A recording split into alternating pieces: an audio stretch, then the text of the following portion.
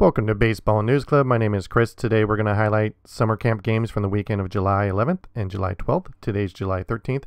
Starting with Los Angeles Dodgers clubhouse attendant Chico. Real name Francisco Herrera. Check out this catch and throw. Stops a runner from third from tagging. And you can see all the players looking around like, what the heck was that? Chico was added to the inter-squad lineup to fill out some defensive innings. He also throws batting practice for the Dodgers. Then look at this. Chris Taylor at first. Chico takes a fly ball, fields it. The throw, don't run on Chico. He gone. Throws out Chris Taylor. He definitely heard it in the dugout. Let Chico hit is now trending. Now for some New York Yankee highlights. Gerrit Cole on the hill, his second summer camp start. He went 5 2/3 scoreless innings, 9 strikeouts, which is a very positive sign for the Yankees.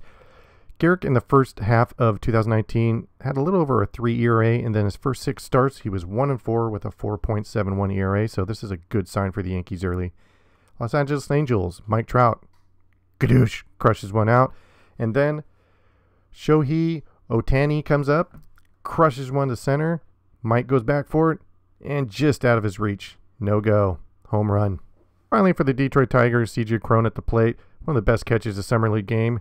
19-year-old Riley Green in left field, up and over, robs him, takes it away. Great read off the bat, great catch by the 19-year-old. Good things to come from him. Thank you very much for watching Baseball News Club. Have yourself a great day.